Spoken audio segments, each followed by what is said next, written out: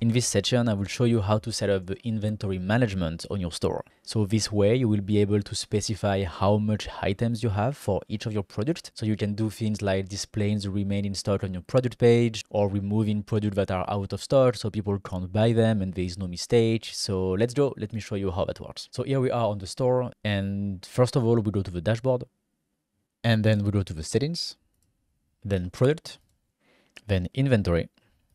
And here you want to tick the box enable stock management. So if on your side it is not ticked like this, you just want to enable it like that. Okay, so then the next option that we have is how long you want to hold the stock. So basically, if someone go to your store, add a product to their cart, but don't buy yet, how long you want to keep this product for this person. 10,000 units for me is way too much. You want to do something lower than that. So for example, 60 minutes. So which means if this person doesn't buy 60 minutes after this person adds your product to the cart, then this product will be available again to buy for other customers. So this is good. Let's do 60 minutes. Then you can enable notification to yourself when you have a product that is low in stock and when it's out of stock. So that's pretty cool.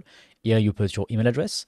And then here you can define what does low stock mean for you. Is it 2 items? Is it 10 items? So you can define the threshold here, and also the threshold for out of stock if you want to define different values. So I will leave it by default. Then here you can decide if you want to hide the products that are out of stock from your catalog. So catalog means everywhere there is a list of your product. So for example, it can be your category pages, or it can also be at the bottom of your product page where we added the section to display the related product. So if you tick this box, then the products that are out of stock won't be displayed here neither. And then you can decide if you want to always show the quantity or not. So what I like to do is to only show the quantity when the stock is low. So then it creates some scarcity because people see that there is really just a few items left. So that's good. Then you save.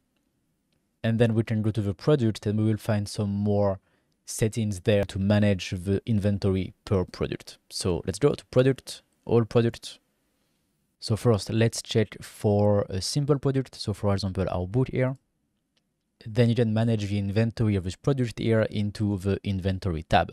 First of all, you can define the SKU if it's something that you have and that you want to use. And then you can track stock quantity for this product.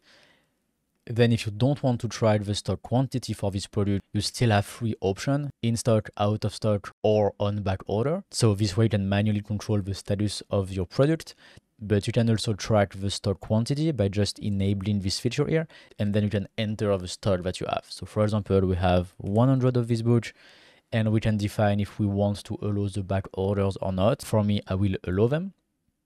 You can define different low stock threshold if you want, or just keep the one that we have set up into the global settings of the store. And then if you want, you can also limit the purchase to 1 item per order if it's something that you want to do. And then once this is done, you just save. And here we go. It's that simple. Now we have 100 items of this product in stock. When somebody buys, the quantity will go down automatically. We will receive an email when we hit the low stock threshold. And as we enable the back orders, then people will still be able to buy. So that's it for inventory management. So let me just show you quickly how it works for variable products. So let's open a variable product.